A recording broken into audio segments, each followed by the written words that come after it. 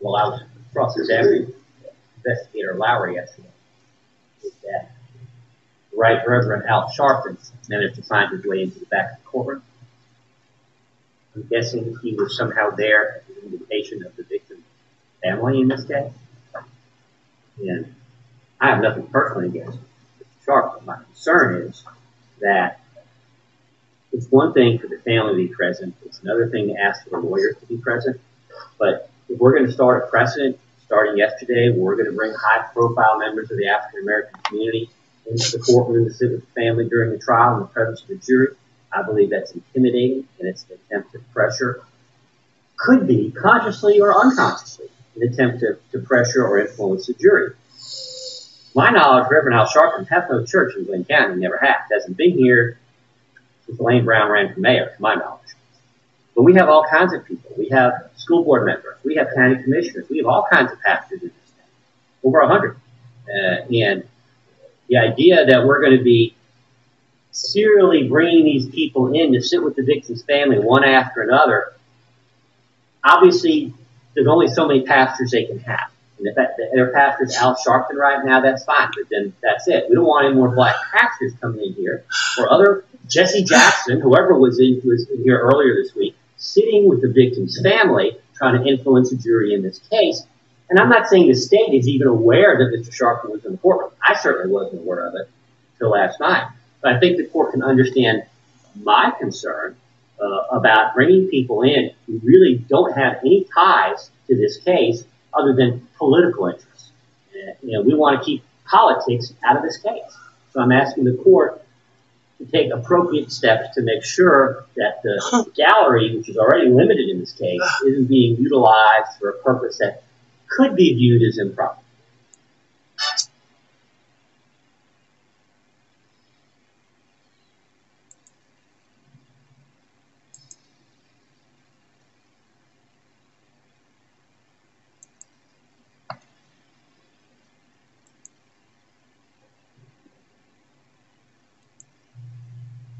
Public courtroom, and I have no idea how the Reverend Al Sharpton appeared to be here. So the state had no part in that whatsoever, so the state is unaware of how that occurred or how he came to be seated with the family. If a bunch of folks came in here dressed like Colonel Sanders with white masks sitting in the back, I mean, that would be good. So let me tell you what I had heard at lunchtime.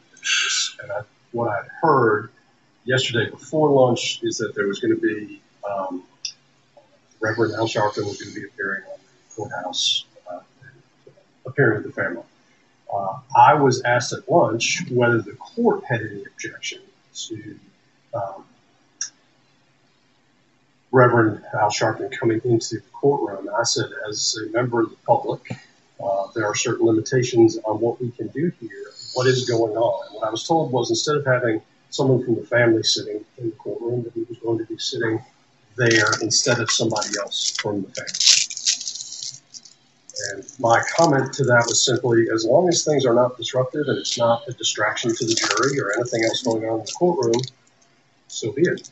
Well, I will tell you that I noticed him once and that was it. And the fact that nobody else even noticed that he was in here means that everybody complied with this court's rulings on sitting in this courtroom and listening to the evidence.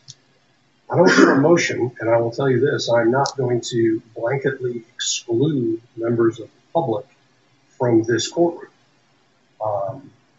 If individuals, based on the limitations that we have in the courtroom, end up sitting in the courtroom, and they can do so respectful of the court's process and in compliance with this court's orders with regard to the conduct of the trial, and they're not a distraction, then I'm not going to do anything about it. And I did not hear from anyone that there was any distraction whatsoever.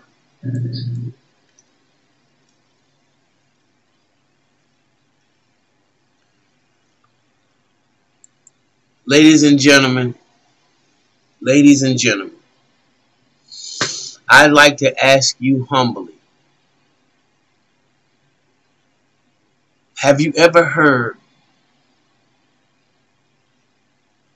such a racist, pompous, arrogant individual in your life. Wait. Before we go there, is there anybody that wants to disagree with me now that says that we have to live with psychopaths? Narcissistic psychopaths. Good morning, good afternoon, good evening, family, whatever side of the diaspora that you may be on. Let me welcome you to the Mental House. What I opened up with was an attorney for one of the killers of Ahmaud Arbery. The attorney don't think that no black pastor should be in the courtroom. He think it's black overkill.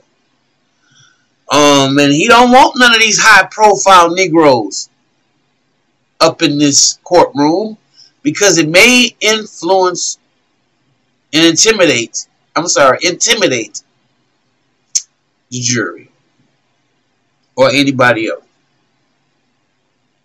Ladies and gentlemen, the more we look at this, the more specifically black people, the more we should pay homage to our ancestors every single day. And they had to live with white people that weren't so developed, supposedly, as these so-called white people that we living with today. The white people back then were supposed to be so underdeveloped, remember? Because they always tell you that was a long time ago. What in freaking Sam's tarnation did I really hear? Did I actually hear a man try to take his racist ass, and he took his racist ass and stood up and actually asked the judge, could he keep niggers out of the goddamn courtroom?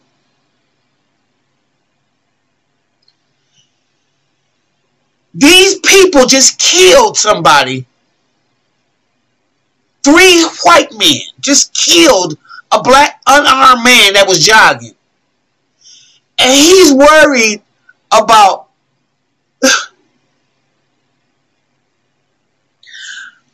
we can't keep living around these people. These people are psychotic. And the ones that ain't, they got to stand up and make themselves known. Stand up and be counted. Who is on the Lord's side? Because that shit there, even the other attorneys at the desk was like, what the fuck did he just say? Oh, ancestors, blacker than 1,000 midnights.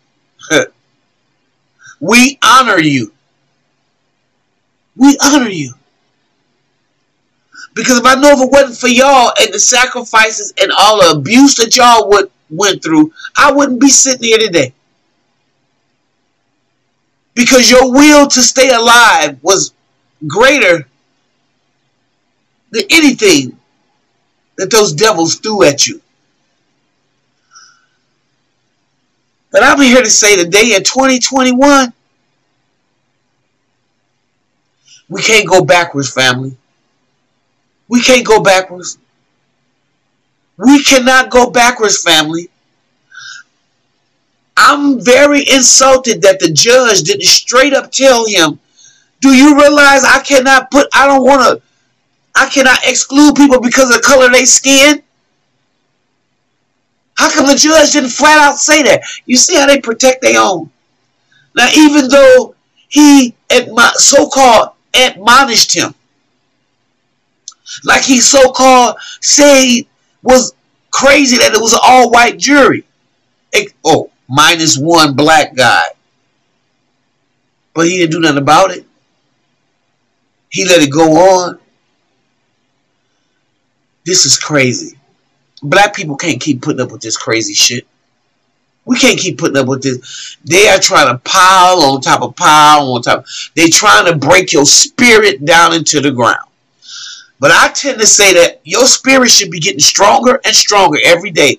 Let your ancestors breathe through you. Let the ancestor breathe through you. Whether your ancestors were the descendants of John Brown, Viola LaRusso, or anybody else that fought for freedom, let the blood and the life force of your ancestors shine through you right now. Don't let your spirit get broke, because these are demonic energies. These people are demons. This mindset that we're looking at ain't nothing but the work of the devil. I challenge anybody to tell me that it ain't. Who the fuck do y'all think y'all are? And what make you think even a cat scratch back when you keep poking at it and poking at it and poking? What the y'all are sick.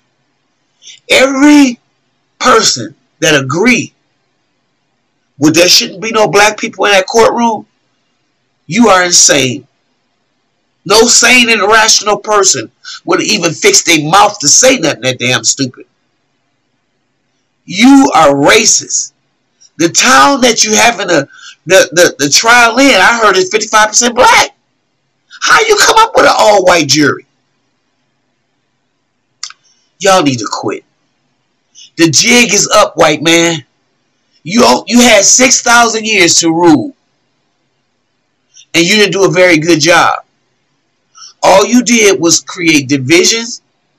You raped, you robbed, and you pillaged humanity. And your jig is up. Your numbers are down.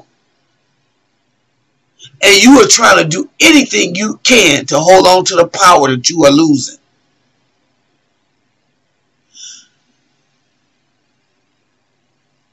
If you think that that's going to be your best and that's what's going to resolve the issue, and you're going to keep on going back in terms of race relations,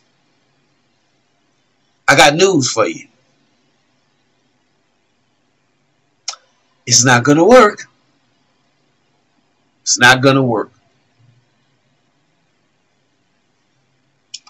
With that being said, if you like what you hear, please like, subscribe, and share. I'll see you in the next video.